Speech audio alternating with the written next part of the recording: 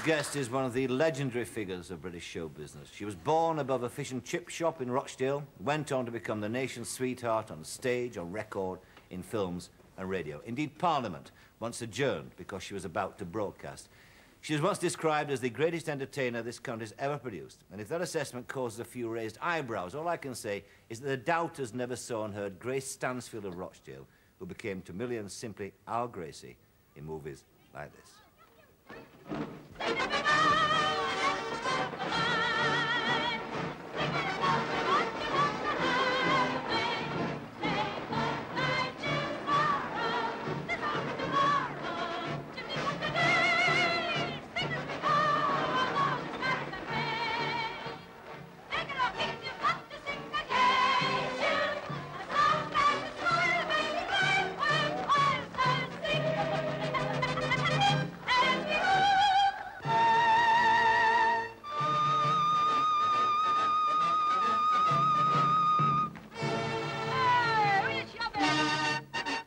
Ladies and gentlemen, Gracie Fields.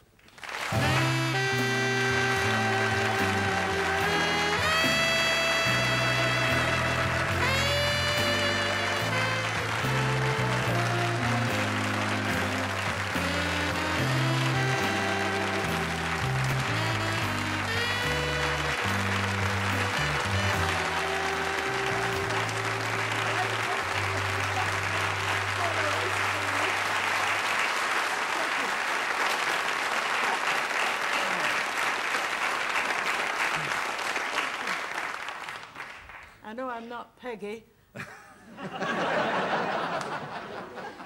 not the type, are you?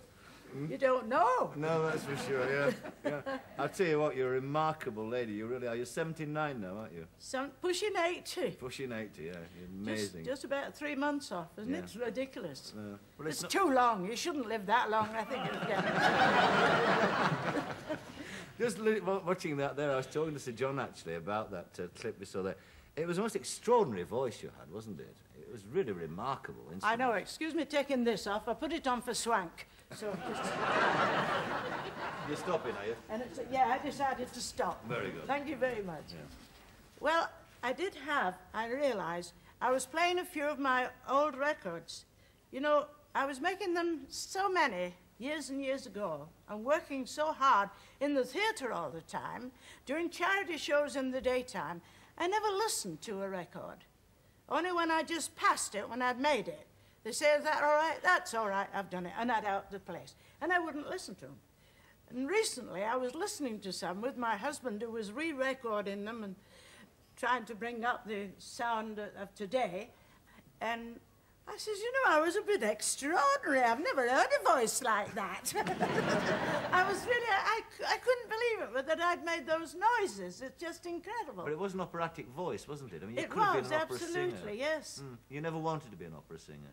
Well, my mother wanted me to be an opera singer, but we couldn't afford it. No. It cost money to have lessons, and we needed the brass. Yes. So to do whatever we could do, doing high kicks and acrobats and what have you. But was it really? I mean, it was talking about 79 years ago now in Rochdale, which in those days was what a mill town. A mill town. I mean, was it really a sort of clogs and shawl existence? Oh yes, I've got the marks today on my ankles where my clogs used to just catch my ankles. You haven't?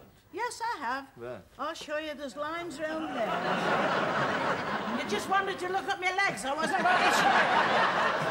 Well, Sir John wanted to have a look too. Yeah. Yeah, I wore clogs and shawls. It used to be awful in the winter time when it was snowing because my mother sent me to the factory. I was on the stage the first time when I was 7 years old, singing a singing competition. My mother always tried to find a house, if we didn't have one big enough or we were rich enough to have one big enough to rent a couple of rooms to the theatricals that came to the old circus in Rochdale at that time.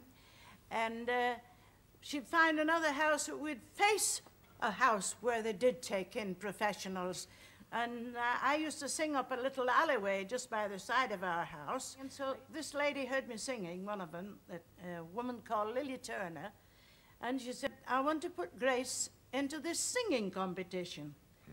And so she taught me to sing the song.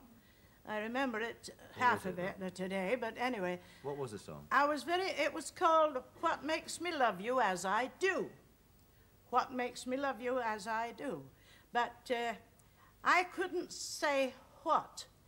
I would sing, what makes me love you as I do? What makes me think you're so divine? What makes me long to... You said, you must say, what? What? What makes me love you as I do? And this went on till she was going crazy. So she said, you must sing what? So I sang, what makes me love you as I do? What makes me think you're so divine? What makes me long to... And my quats won the competition. And then you went to work with Lily Turner, the same woman, didn't you? Yeah, I went to sing to her a song from the gallery.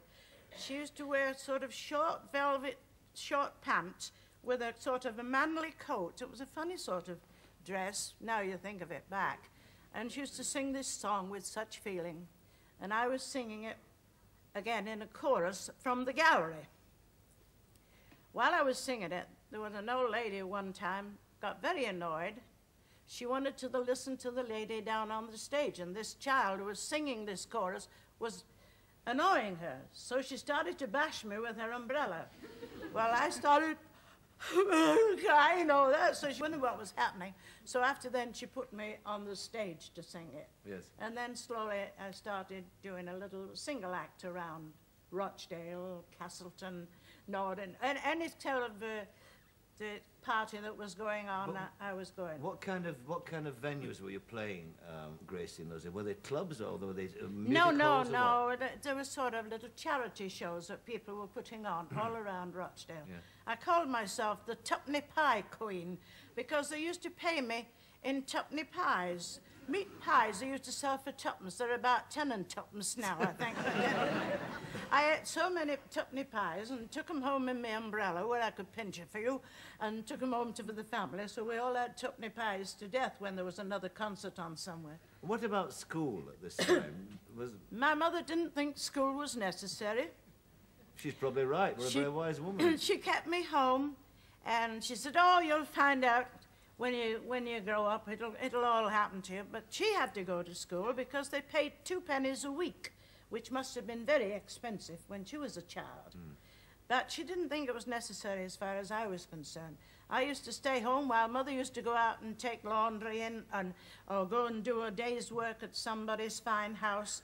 After I'd finished school sometimes, I'd go from my school, find out where she's gone, and I'd eat all the leftover rice puddings and things in the fine house and that kind of thing. Yeah, but of course you did go to school, didn't you? And little, yes, you quite didn't much like a it, bit. did you? I loved school when I did go, and when I joined a juvenile troupe where I used to, well, there was 6. The first juvenile troupe there was the 9 Dainty Dots, and they didn't bother with me going to school. Or if I did go to school, each school in another town couldn't be bothered to teach this one child by herself. So they'd sit me on the side on a seat and give me a book, which I couldn't read, but I'd have to sit there until it was time to break loose and then get running back to my digs to go and join the kids at night. I mean, the more you tell me about that, the more extraordinary it is that you became what you became. I mean, as I said, you know, the biggest star in this country, I mean, the superstar, and the first of well, you were. Well, you never think of yourself as anything else but what you are. I never think of myself as a star. I know I suppose I know I have. I've been around, but I never think of myself. I'm just the same as I've always been. But I wondered how it happened, how that girl from Rochdale eventually went to London, took London by storm, and then took the nation. Because I was interested in other people. On the stage, don't forget, I saw the different stars we worked with, and my mother used to write to me. She knew all about them because she was stage mad, and she used to take in the performer and the stage, the papers, the theatre papers, and she'd write to me, next week you're on the stage with Gertie Gitana, so don't forget to learn all her songs.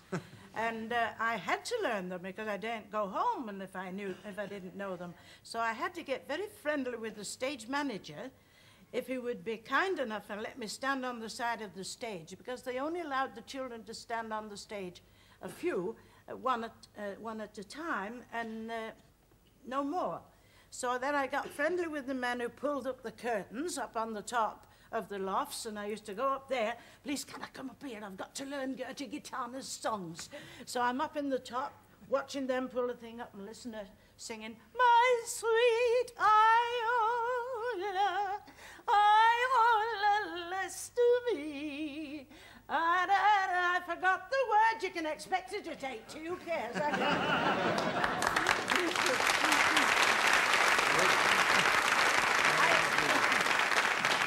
Nellie Dean, you were a fan of Gertie Gitana. Oh, yes, Yeah. I remember her singing Nellie Dean.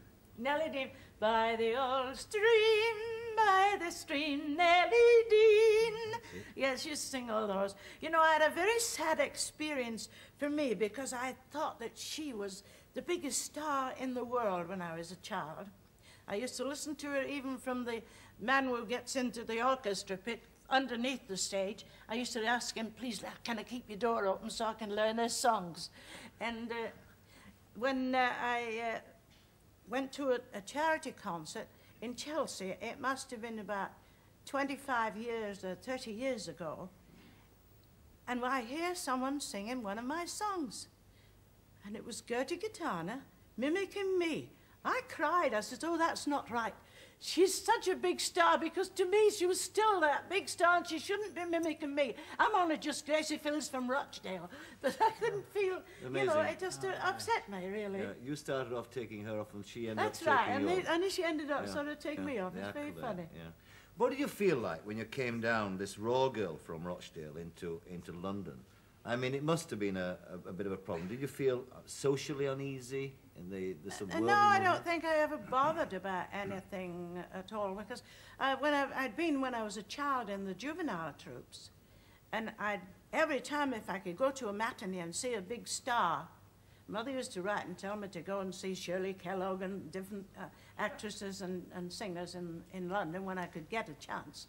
And I was always looking for somebody important. So she was really ramming all this stuff down my neck and to give her an idea. Yes. So I was actually mimicking everybody. Yes. Well, I mean, you also at this time, too, in about 1928 or so, I mean, you cracked the London stage as well, didn't you? Now, there must have been, I mean, you met Sir Gerald du Maurier, for instance, who employed you. Well, there must have been a certain amount of conflict there between this sort of high-bred, rather posh fellow and you. Well, we were different people. We were ordinary people in heart, the same, you know what I mean? But it didn't bother me. I said, oh, well, when I went to the St. James Theatre, first thing I did was take my gramophone. I remember when I first bought my first gramophone, I was in Nottingham, and I got to know the girl in a gramophone shop. So I said, will you give me some very good records? I want classical ones. So she gave me a bunch of Caruso, Galley Kirches, and different people. Well, I took those records home, and I was in a dream, listening to this wonderful voices. And I used to mimic them. I used to sing all these things that Caruso used to sing. You know, I get the voice out. It reminds me, just before I came here, on Sunday, when we started off from Naples, we have a taxi man, so he's very puzzled at Boris sitting next to him, and a friend of mine who plays for piano for me, Teddy Holmes, you must know him. Yes. He was sitting next to me, and the driver was talking to Boris. Well, how come these people are speaking English behind here, and you're speaking the dialect of Naples, and this. So he evidently said something, oh, well, she sings or something. So I started, Vedi amare quando bella, spira tanto sentimenti, come tu che tieni mente. And this man started going mad. Wow, wonderful! He forgot to drive and he started to conduct me to the station. Teddy and Boris were scared to But I finished it out right to the end when I got the station. Gracie, of course, lives abroad now all the time. Could you do that? Could you live abroad? Anywhere else? Oh, I only like living in England. But why is that? Can't understand the language anywhere else. I don't. It's all right. I just get through, you know. It's Lancashire Italian. But I get all I want. I want to know what's going on in the kitchen. I always say I'm either starring or charring. I can't keep still. So I do a bit of cooking one day, I do a bit of fiddling around, cleaning, I'm playing in the garden. I find so many things to do. But you just feel totally an alien, would you? Yes, I very much like Italian people. They're very kind, and very good with children, and very cheerful. But oh, the noise they make. Yeah. You prefer a little more quiet? I like things quiet, yes. What about, you've lived all your life, of course, down here, haven't you, in the south? I say Yes. down here like it was sort of the southern state of America or something, but there is, as we all know, this north and south divide in Britain still. In fact, you've not discovered the north until recently, have you? Quite lately, yes. And you like it, don't you? Very much indeed. And the Isle of Man. The Isle of Man, you like? Very I've fond never of that. been there. Oh, it's nice. You don't say. One place I've never been to, the Isle of Man. Yeah, Oh, it's beautiful. yes. And what do you like specifically about the north? People speak directly, and Coronation Street. What do you like? You like Coronation Yes, Street? it's my favourite programme. Well, I enjoyed it. I saw it this week, and I haven't seen it for such a long time. And it takes me right back to Rochdale, because it's a lovely feeling of everybody knows everybody. We all interfere with everybody's business. We all want to know everything. But I find that Capri people are the same in Capri. All the Caprese, they all know everything. They want to know. They tittle-tattle about everybody. But they're one family, and I feel that the Lancashire people are like that. Yorkshire people up north are very much together, much closer than they are down south. What do you like? Who's your favourite character in Coronation Street? I'm hard put to it to say. I'm very fond of Mrs. Walker. Oh, I think Doris Speed, the actress who plays that, is fantastic. Yes. I think really incredible. And Stan Ogden and his wife. You like the curlers, do you? Yes. And I like Ken Barlow as a cultivated contrast. And I'm very fond of that very pushing one that's going to do very well in business, Mike Baldwin. Ah, yes. Has lately appeared. What about Albert Tatlow? He's wonderful. He is wonderful, isn't He must have been on the halls. he? I don't know if he was, actually. You know he lives in the Midland Hotel in Manchester. I heard that. Yeah. Very nice. And you know that Ina Sharple speaks posh, don't you? Does she? Mm. Well, not posh, but I mean, it's But she's refined. yes, she's a... Oh, well, we can all be refined, you know, just the same. That's right. Yeah. You were talking earlier, Gracie, about filming. I mean, you had a spectacular film career. You were in the 30s here, the biggest film star in Britain. You also went to Hollywood too, didn't you? Yeah. You didn't like it. Well, I didn't like making films at all in the You didn't? beginning. I couldn't stand it because you're waiting around and doing nothing. And when you do say something, you've said good morning, George, all day, and then it drives you crazy. And then when they lock the gate, when you've got you in, I always felt I was imprisoned and I can't get out of this place. Yes. But I could get out of a theatre. I never thought of that. I mean, I got through the stage door. Yes. That's always opened, I always felt, not morning, noon, and night. Yes. But the film studio, I'd see them close that gate. They've got me. I'm stuck now for the day. Yes. But you must have met, when you're in Hollywood, you must have met some extraordinary people who you admired on the screen and the scene. Oh, yes, quite a lot. I did one or two good films, but You did, I not remember them. much. Do you? Yes, but I was a film critic in those days. Oh, you were. Did you review Gracie? I think probably, Yeah? yes. I remember that one we saw. What was the song in it? Well, And I remember... Sing As We Sing Go. As We Sing Go. As We That Go, was that's done in England. Yes. But most of those stories were kind of written around me for some reason. They weren't real stories to start off with. The first film I ever made was Sally.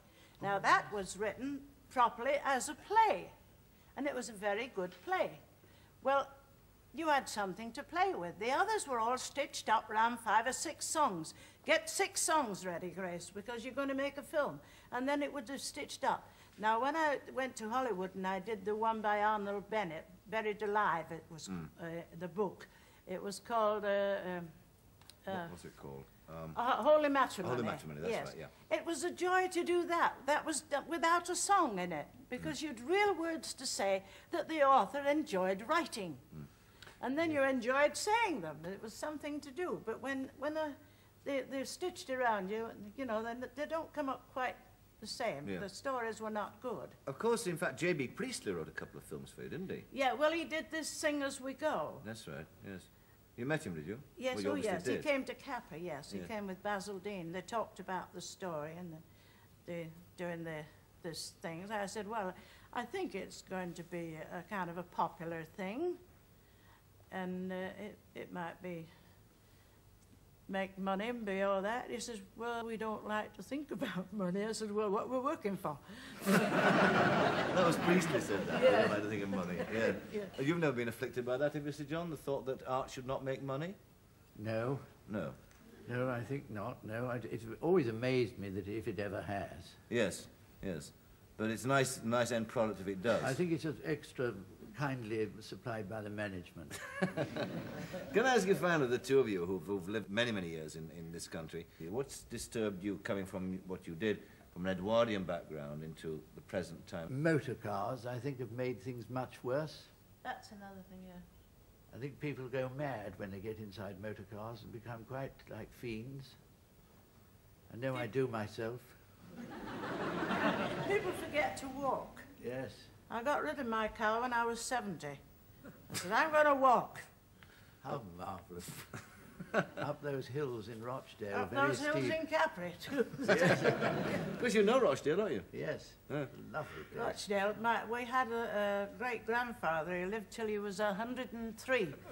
And when he was 100, they gave him some special prize or something. They said, so he had free tram rides.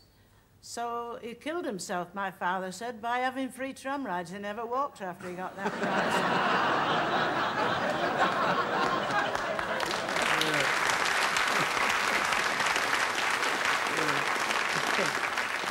He died of goodwill, should be the epitaph, I think, for that gentleman.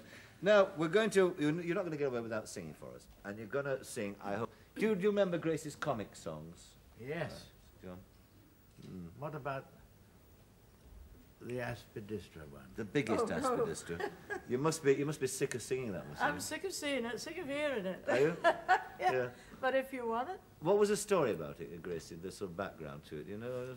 Well, this man who brought all these songs to me for many years, he brought one along. But when I went to America, I remember we were doing a very big, there was a 3-hour marathon radio show for charity. So I was on this show doing 3 songs, which I did. And Bob Hope was the MC. He said, we're 10 minutes short. Have you got another song? I said, yes, but they wouldn't understand it. He says, what is it? I says, the Aspidistra. He says, what's that? He'd forgotten because he'd been in America too long. I said, he says, well, never mind, sing it. Well, when I sang it, it caused a sensation because the Aspidistra has a different meaning to the Americans than it has for us.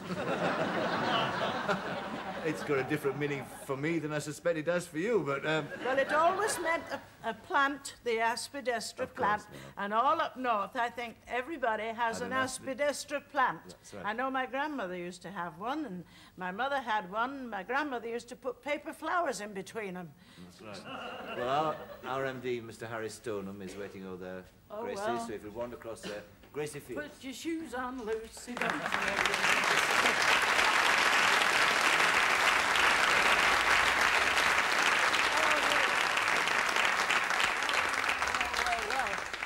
Well, you got the music. We hope for the best. I hope I remember it. Right. For years we had an Aspidistra in a flower pot on the whatnot near the hat stand in the hall. Well, it didn't seem to grow till one day our brother Joe had a notion that he'd make it strong and tall. So he crossed it with an acorn from an oak tree, and he planted it against the garden wall. Well, it shot up like a rocket till it's nearly reached the sky. It's the biggest Aspidistra in the world. We couldn't see the top of it, it got so blooming high. It's the biggest Aspidistra in the world. When Father father's had a snootful at his pub, the bunch of grapes. He doesn't go all fighting mad and getting into scrapes. You'll find him in his bear skin, playing Tarzan of the Apes, up the biggest aspidestra in the world. The pussycats and their sweethearts love to spend their evenings out, up the biggest aspidestra in the world. They all begin meowing when the buds begin to sprout from the biggest aspidestra in the world. The dogs all come around for miles, a lovely sight to see. They sniff around for hours and hours and wag their tails with glee. So I've had to put a notice up to say it's not a tree. It's the biggest aspidestra in the world. I could have danced all night.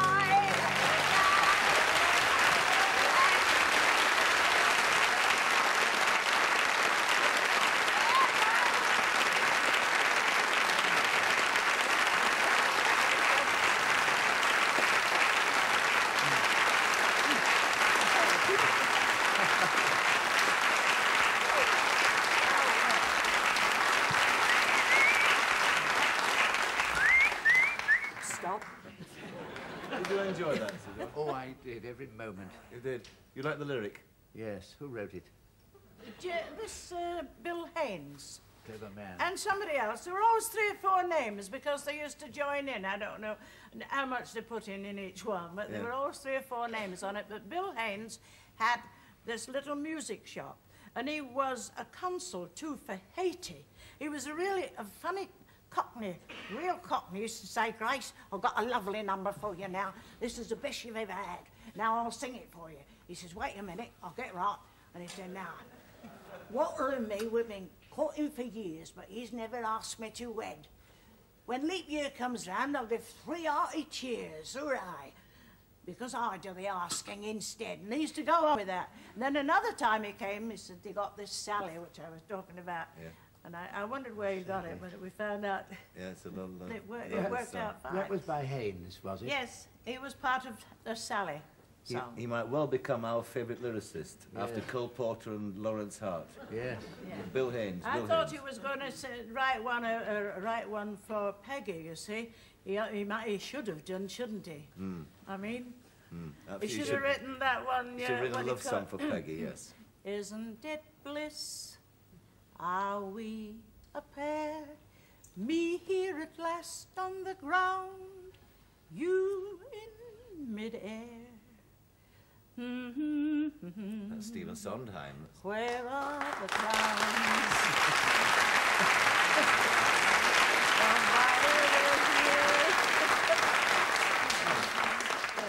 Well, did you see that show?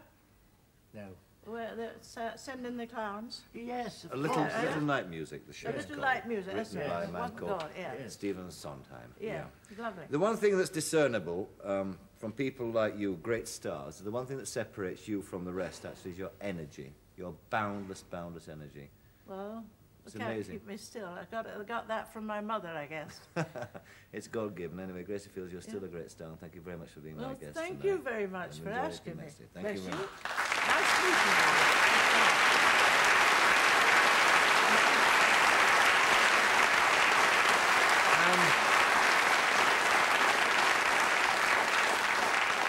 you. So, John, as always, a pleasure to have you on my show. Thank you very much indeed. I think he's lovely. I wish I'd been his Elsie. I'm 6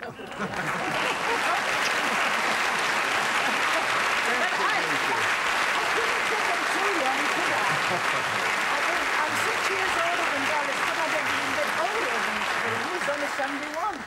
I was only 70. Well, thank you, Warren. Oh, Warren. I'll give you a Warren.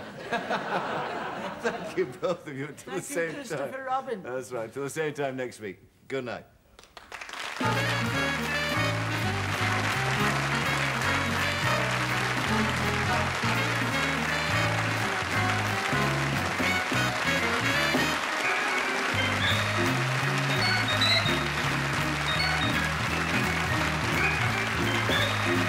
Ian Snow's up next on BBC4, discovering London's railroad links to Britain's other cities with his history of the railways.